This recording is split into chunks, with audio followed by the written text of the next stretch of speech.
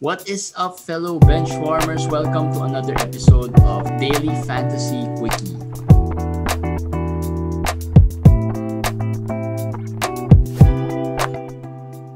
Alright guys, today we have a lot of games once again, and of course we are here with our commissioner Eric. Hi Eric. Hello. Audio muna guys. So Eric's outside and we are trying to anyway, kahit outside siya, he's with us and audio lang muna tayo. Alright, so let's start off siguro with some of the notables just quickly, no? The first rounders are still red hot. Sina Curry, Joel Embiid, Tatum, Jokic. Jokic actually is very hot right now, triple-double machine. Muntik na quadruple. Turnovers din eh. Pero okay lang, yung owners for sure will forgive him for kahit na 10 turnovers pa yan, kasi for the past 3 games sobrang sulit na. Pero usually si Jokic is a slow starter eh, 'di ba? Mga seasons niya. Yeah. This year okay. Really in shape. And of course, napag-usapan na rin natin before, Miles Turner, Drummond, and Vucevic, all consistent performers. Hopefully, they would be able to maintain that consistency. Drummond is on fire Talagang grabe. 6 blocks. Sa defense no? And even si Turner actually. Both of them. Grabe. And the others, like yung favorite ko, Jeremy Grant, medyo kinabahan ako kanina kasi nag-start parang 1 out of 9 yata eh. Yung pero defense. Yan ang 3&D specialist nung drafts. Lahat gumawa. Mikal, OG, Jeremy, di ba? Lahat gumawa. So yun. Those are the notables. Of course, some of the players that you have to have on your team, or for some reason nasa waiver pa, sila Larry Nance, who will replace Kevin Love. Kevin Love will be out for a couple of weeks yata, 2 to 3 weeks, parang ganun. And si Julius Randle playing very well. Medyo parang close to triple-double machine eh. Si Julius Randle, talagang lahat tayo nagkamali dito kay Julius Randle. Although may mga believers naman ni Randle. Pero mas maraming hindi. Ako, not one of them, definitely. Mas maraming hindi believers. Actually, yung performance niya ngayon is what we expected last year when he moved to New York, and siya lang yung parang focal point ng offense. Ngayon, this year, apparently, siya na talaga. I think it's dahil sa coach, diba? Si Tibbs. So, talagang 44 minutes. Grabe. Di overtime yun, So, as we all know, si Tibbs would love to have his veterans and star players burn those minutes para sulit na sulit eh. Pag tinignan mo yung rotation ng New York, only 8 players played. Tapos yung bench played 15 minutes each lang. So yung starters ang talagang pero wala rin kasi like sina Alec Burks, wala. So I think malaking bagay din yun. Hindi, ang kailangan nila i-consider dyan is that hindi porke may injury, may mag-step up sa New York na ibang players. Kasi si Tibbs, you'll just rather play yung mga natitira sa rotation niya. So diba? And also they're not expected to be a playoff team kumbaga, so parang they won't really preserve their stars. I think ganun sa New York parang there's no reason for them to preserve their stars to the playoffs, so kasi they're not really expected to make the playoffs eh. Tama. Hindi rin, pero si Tibbs kasi hindi naman magpapatalo yan eh, hindi magka-tank yan eh, di ba? Yeah. So yun nga, kahit na anong record nila, he's gonna play to win. So yun. So yung mga starters talaga babad. So yun, those are the players that are very hot right now. Pero on the flip side, here are some of the players that are really worrying na. Kumbaga, first is Eric Bledsoe. He started well. Yung first game niya, okay eh. And then nawala na. Actually, ako, sobrang fan ako ni Bledsoe going to the season. The first game, tuwang-tuwa nga ako kasi I have him in a lot of my leagues. Pero the way I saw kanina, I watched the game, napanood ko yung game niya. Sobrang medyo nawawala siya sa offense. very passive, tapos hindi siya masyadong aggressive sa paghanap ng sarili niyang shot. So, medyo worrying for me yung nakita ko kanina. Pero Bledsoe was known to have stretches like this. Every season, meron siyang stretch na sobrang slump talaga. Pero 3 games na to so yun nakakatakot eh. Well, wala eh. At this point, I think he's not the player you would drop. Yes. Right? Don't.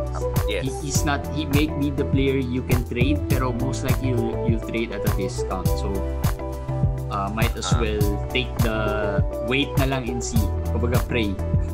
Oo. Wait and see lang kay Bledsoe. Pero nakaka-worry na talaga. Kung merong kahit sino dyan na bigla na lang in-offer kayo ng Bledsoe na medyo fair deal, I'll take it right now. Oo. Kung meron. Pero or someone na maybe having a slump din. Pero equally good upside with Bledsoe. Ako, if let's say Lonzo Ball was available for Bledsoe, I would take Lonzo. Yeah. Mas marami rin mas maganda rin yung upside ni Lonzo eh. Yun. Tsaka younger. Okay, another player na who did play, actually late scratch, na bad trip ako kasi he's a player in a couple of my leagues. Si Jamal Murray. Just when you thought na he'll be last game, he did really well. Kala mo okay na, and then today, out, late scratch. Worried ako kay Murray kasi sabi ko nga sa sinulat ko parang banged up na early on, coming from the bubble. Tapos, bad start pa, medyo hindi pa So, I don't know, ang hirap lang. When will he get his legs back? Kasi actually, tuloy-tuloy ang games eh. May offer nga ako dito for Jamal Murray. Someone wanted to get Jamal Murray in one of the leagues. Marcus Smart ang in-offer. Marcus Smart. Papaisip ka rin with the slump ni Jamal Murray. Depende sa strategy mo no? I'll hold on to Murray. Actually, after the offer, gumawa naman the next day. So mapapaisip ka talaga. Si Marcus Smart kasi sa nakikita ko yung bump na nakaiisip natin with Kemba out, hindi kasi natin nakikita rin eh. I mean, a little disappointing din si Marcus Smart eh. Kaya siguro siya in-offer din sa'yo, Jeff. Kasi, ngayon nga, medyo disappointing rin siguro yung owner. Yun yung sinabi mo kanina. Bledsoe disappointing kung may mag-offer ng isang disappointing player din. Baka, di ba? Parang ganun with similar upside. Ang problem ko lang rin kasi doon, Marcus Smart, parang yung upside is not similar with Jamal Murray. Kasi parang feeling ko, unless I wanted to boost some of my stats like the defense, siguro yung assist, hindi din naman magbabago masyado eh. The rebound siguro, but other than that, walang reason for me to take Marcus Smart at this point. Kasi si Smart, I mean, wala si Kemba, this is the best case scenario na diba? I mean, sino ka na pa bang pwedeng mangyari? Although, worst case sila Jaylen Brown major, pero ito na yung best case sa kanya kasi yun yung position niya he's now starting. So, kung hindi pa rin siya nagpo-perform ng yung parang best case na naisip natin, I guess, ito na yun, di ba? Wala na kang upside. So yun. So, Jamal Murray slumping, and then si D'Angelo Russell. Yes.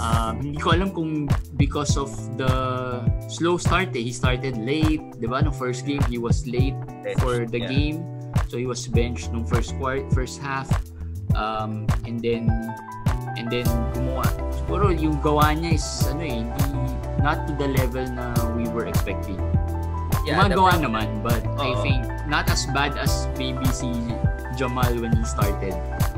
No, the problem with D'Angelo is that Minnesota lost Karl Anthony Towns. We think it's good kasi he's gonna be the star now without Karl Anthony Towns, but they're really bad.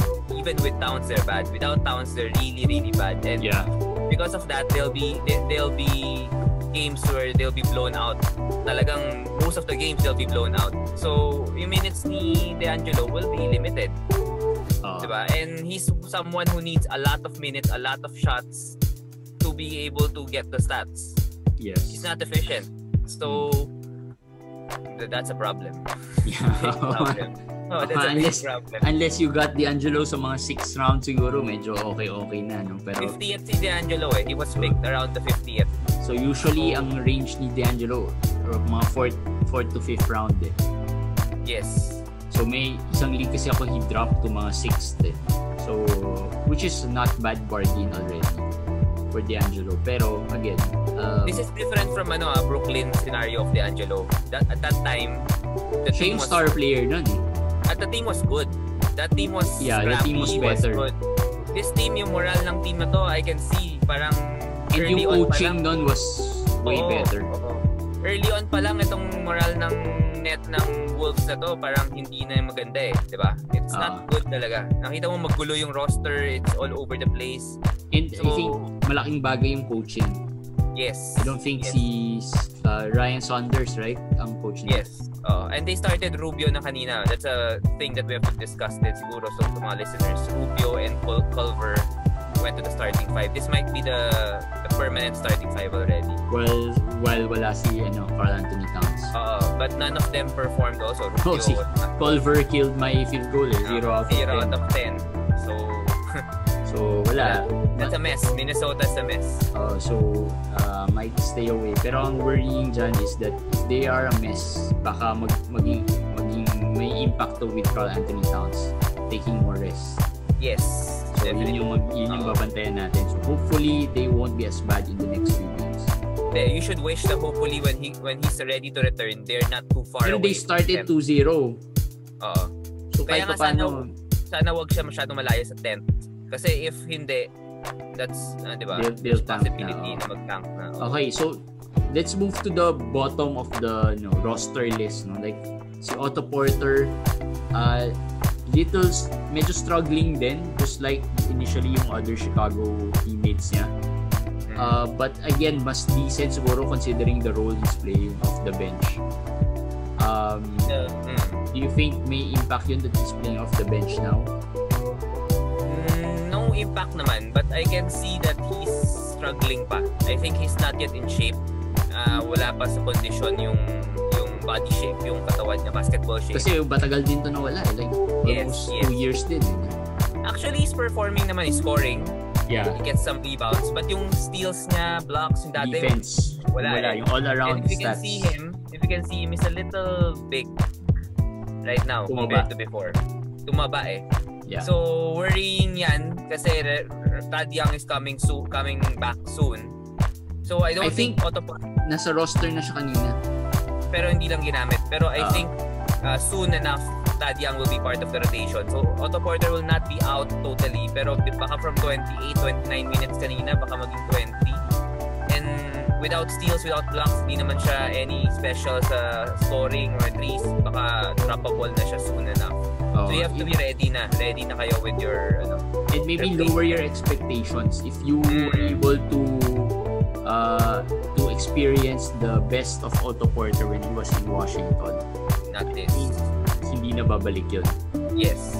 So lower your expectations on Otto Porter. Alright, another player na we thought that would perform dahil wala si Kemba, kanina pinag-usapan natin si Marcus Smart. Is Jeff Teague. Si Jeff Teague kala natin would replace Kemba in terms of facilitating the offense, pero kanina sabi ko nga kay Eric, mas gumagawa pa si Peyton Pritchard. For the past few games, Peyton Pritchard has averaged 20 minutes already. And it's really impressive kasi and even in college naman this guy has been a star in college. So hindi naman surprising yan, lalo na sa mga fans ng college game. So ang problem is it was really Jeff Teague's job. Pero he's not run away with it kasi he's been shooting the ball terribly. So ngayon, nakikita ko na you get for deep leaguers, pwede na nyo nang i-pick up si Peyton for mauna na kayo just in case, diba? Pero ngayon ba, if you have Jeff Teague, do you get Peyton Pritchard for Jeff Teague? No, not yet. Ako, I'm giving Teague one more week siguro. Ako personally lang. Pero by that time, wala na si Peyton Pritchard. Hindi, yun nga. Parang for me, Peyton Pritchard is lang naman Parang last spot siguro. Last spot. Yeah. Filler. Parang most likely, hindi naman maging consistent rin kasi yung minutes. Yes. Hindi naman siya maging consistent enough for you to para maging big loss for you pag hindi mo nakuha si Peyton Pritchard. Yeah. Pero hindi ko muna give up si Teague. Kasi kahit paano, may steals pa, may assists na konti. So let's see. One more week. Alright. So meron pang nasa... Okay, so those are the currently the players that we should be worried about. Yung watch list naman natin. Watch list natin, we have a few on the watch list. Cam Johnson of Phoenix. Actually, parang palitan sila ni Jay Crowder in terms of performing. Pero Cam Johnson has been shooting the ball well. So yun ang magandang news. Good news. Actually, ang surprised ako, he didn't start or at least didn't perform well nung start, considering that he was one of the better performers nung bubble. Diba, nung si Cam Johnson was he was shooting the lights out ng bubble. So I was expecting he would be drafted kahit na sa mga last few slots. Pero hindi. Kasi si Jay Crowder was signed So parang people were afraid na he's gonna lose his spot. Pero which is, he did. Nawala niya yung spot niya. Pero he's still performing. I mean, he's still doing well. Kasi Phoenix is very deep. Yun ang isang problem. But the second five, when you watch Phoenix play at the rotation, they replace their whole first five with the second five. Hindi sila nag-stagger ng players. So, in the second five ng Phoenix, si Cam Johnson ang scorer. So, yun ang maganda sa kanya. And if he makes his shots, he's gonna get attempts. Titingnan nyo yung attempts. Meron siyang attempts. He's gonna make his shot. Then, may threes at may points ka. Kanina, may steals at blocks pa. Di ba? Sulit na. So, other players like napag-usapan natin, Peyton Pritchard should be on your watch list. Si Saddiq Bey has been shooting well as well. Off the bench naman siya kanina. I think yesterday yata yun or the previous game, he started dahil wala si Blake. Today, he came off the bench and shot well. So, Saddiq Bey is one of the players na you should be looking for watching. Watch lang, not pick up yet. Si Blake went out with a concussion. So Saddiq started in the second half again. Tapos his defense is very very good. Ang problem yung shooting niya still not there. Pero nung college medyo shooter din to So I think may potential din. May potential siya. So remember Josh Jackson is already starting. Diba? So kung Saddiq Bey starts also, dalawa na yan. You can use these two players kasi together with Jeremy Grant, yun ang starters na nila going forward kung wala si Blake. Pero watch lang. Detroit is 0-4. So 2 to 3 more weeks na ganyan, they'll play the young ones already. Sina Blake, katulad nga yan, concussion, most likely would be out a week or 2 yan for sure. Medyo stringent yung concussion protocols ng NBA Kaya i-time nyo na. So, and then the other one is Tyrese Haliburton. Ito, si Tyrese, very rarely to nasa free agent list. But I think solid pick up to for your last 2 spots siguro in the roster. Medyo high na tayo over the past few weeks. Sinasabi, even before the start of the season, during the preseason, medyo sinasabi na natin na bantayan si Tyrese Haliburton. Na-drop ko yan Nakuha mo ata Nakuha mo, Jay. Na-drop ko dun sa isang league natin. Sa league natin sa FBW. Na-drop ko. Mali yun Mali nagawa ko. Actually, yung mga recommend ko, minsan mali rin. Hindi ko rin nagagawa. Mahirap din kasi pag kanwari may 1 team. Hindi, depende rin kasi on the roster that you have. Diba? Kasi it doesn't mean na watch mo Cam Johnson, pero minsan if it doesn't fit your roster, maybe another player on the watch list would be a better pick up for you, diba? So, pero si Tyrese, sobrang impressive Parang hindi rookie. Solid kasi siya for the scoring. He has the assist. He has good field goal percentages.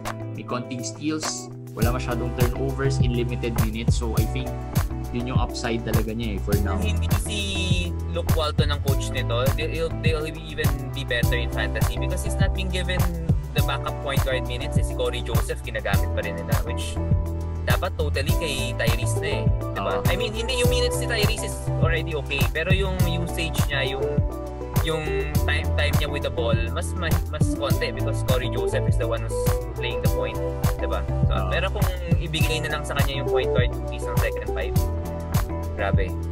That Tyrese will be... Pero abangan natin because right now that's possible. Actually, right now very predictable na yung Sacramento rotation eh. So makikita mo na usually si Tyrese Haliburton yung first player off the bench. And then, you know, yung starting 5 are set. So, and then si Whiteside comes off the bench pero hindi na masyado naglaro kanina. Yes, so medyo predictable na yung roster ng Sacramento. So I think dapat si Tyrese na pick up niya na yan at this point. Si Whiteside, marami magtatanong niyan, drop na ba? 'Di ba? Marami nakikita drop. Ang hirap eh. If you're winning, don't drop. If you're losing, I'll drop. Yun na lang yun. It's as simple as that. If you're like me, 1-8 every week sa FBW tapos hawak ko si Whiteside, I will drop kasi hindi na kaya eh, di ba? Hindi na pwedeng mag-hold on. Kung hindi talaga siya nagpa-perform eh. Oo. But if your team is strong, tapos you're winning, hold on muna. Okay, so lastly, for sure ito sa mga challenges ngayon kasi a lot of players or a lot of managers already streaming players, dropping players na hindi nagpo-perform. Sometimes even players who were drafted in the 8th, 9th round na-drop na because yun nga, wala na sa rotation or hindi nagpo-perform very well. Like, for example, Brandon Clark has been dropped, sina DeAndre Hunter, na-drop na rin yan, na-stream na rin yan. And then, of course, other players na, sina Haliburton, na-drop na rin yan at some point. And I'm sure like sina Teague, sina Porter, for some leagues, most likely na-drop na yan kasi nga hindi sila nagpa-perform very well. So, using your waiver priority, if you are at the top of the waiver priority list, nasa first 3 ka, first 4, first 5, at this point, do you use your waiver priority for those types of players? Depends on the type of player, unang-una. Very Brandon Clark. I think isa sa mga very highly dropped ngayon, Brandon Clark. Ako personally, depends on your view of Brandon Clark. Tsaka yung team mo. Kung Brandon Clark, nakikita mo siya as gonna be part of your core ng team mo, I will use him. Whether I'm first or second or whatever in my waiver priority. Pero if you feel like Brandon Clark is parang gamble lang, parang subukan ko lang, ganun, I won't use him because sigurado yan, there will be a hotter free agent soon. Diba? Maaga pa yung season eh. Maaga pa yung season. Pero ako personally, nagamit ko na yung waiver wire ko sa isang league which is Jeremy Grant. For me, no-brainer ko yun. Grabe na-drop Jeremy Grant? Na-drop si Jeremy Grant. Although it was a 12-team league naman. So, hindi siya ganun okay. Pero kahit na 12-team league, hindi dapat na-drop si Jeremy Grant. Nag-waiver ako. I did not know kung anong waiver ranking ko. Basta nag-waiver lang ako kasi no-brainer yun eh. Pero I got him. So, sabihin yung mga ibang tao, hindi nag-waiver. Kasi alam ko, hindi naman ako yung top sa waiver list eh. Yeah. So, yung mga waiver nyo kahit early on. Kasi, Jeremy Grant will not be a streamer. Yun na, pag kukuha kayo ng streamer, huwag nyo gamitin ang waiver nyo. Kasi, hindi naman... Yung alam nyo, madadrop nyo rin later. Wag. Pero kung mga Jeremy Grant, Larry Nance, nabasa ko sa FBW League, na-drop ata si Larry Nance ata sa isang league. Meron, sa isang league namin na-drop. Yun. Talagang kahit FBW na league, yes. Yung sa FB, sa Benchwarmers League, na-drop si Larry Nance. Eksakto, na-drop siya on the day na bumalik si Kevin Love. Okay. Which is na-injure ulit si Kevin Love. So, naging hot pick up ulit. Yung Brandon Clark, ako, I will not be against kung gamitin nyo rin. Kasi may upside. Pero wag lang yung gamitin nyo, tapos na-drop nyo lang ulit. Sayang yung paggamit nyo ng waiver nyo. So, how about players like sina DeAndre Hunter, Tyrese Haliburton? Tyrese, oo. You can use, okay lang. Yes. Tyrese, oo. DeAndre Hunter. Mga ganung type of players.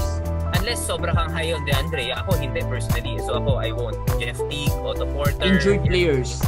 Rui Hachimura, na-drop na rin yan. At one point, Derek White, na-drop yan. Derek White, kung ako kahit number 1 ako, higher pa yan than sino ba sinabi natin kanina? Yung si Jeremy, sige, parehas kay Jeremy Grant. Ganun level. Kailangan kunin niyo yan. There's no reason ba't ma-drop si Derek White. Walang reason eh. Hindi dapat siya na-drop eh. Pag na-drop siya, unahan na yan. Kunin niyo na. So yun. So yun yung tips to use the waiver wire kasi although hindi siya masyadong binibigyan minsan ng value of some managers, it's very important na ma-preserve nyo rin. Kasi at one point, biglang may na-drop na mid-level guy na supposedly ikaw yung number 1 pero nagamit mo for a bottom player or a streaming player, di ba? So, sayang naman yung number 1 priority mo.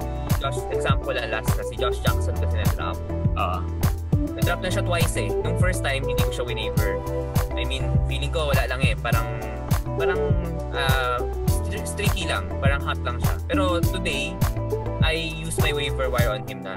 Kasi I feel na starter na siya and mas solid na yung footing niya sa rotation ng Detroit. So I'm more confident na I will be using him long term, like 1 month, 2 months, mga ganun. So I will be using the waiver wire on him. Also, malaking factor din on where you are in the standings. Your team is not performing very well. Chances are baka magpanic ka. So if there's someone na really you feel na would be worth that waiver, pwede mo na rin gamitin. At saka kung mababa ka sa waiver, pag mga 9, 10, 11, kunin mo na. Wala namang mawawala sa'yo eh. Lalo pag 14 ka, mag-waiver ka lang kasi wala namang mawawala eh. Tama. Pag nasa bottom ka na ng waiver, gamitin mo na ng gamitin. Hindi mo na kailangan hintayin na umangat ka ba bago ka pa makaangat, wala na rin eh. Baka naubusan ka na ng players. Tama, yun. So, yun guys. Ito, at least for this quickie, we have a good tip on waiver, using your waiver priority. Siguro tomorrow we'll talk about a little more about trading, strategies when trading. Kasi at this point, for sure, marami ng mga trade offers na nagbabatuhan ng trade offers dahil nga sa mga underperforming players. So like right now, as we are recording this, may message ako nakuha na trade that I'm working out with another manager sa ibang league. So for sure, merong mga ganyang cases na ngayon. So tomorrow we'll discuss more about that. Alright, so that's our quickie for today. Hope you may napulot kayo from this quickie. Again, watch out for our year-end episode. We'll have Pinoy Ligas Benny Benitez on the show. We'll record it later tonight and then we'll meet it sometime probably tomorrow before the year ends. Alright, so Happy New Year to everyone and we'll see you again tomorrow. Bye guys. Bye.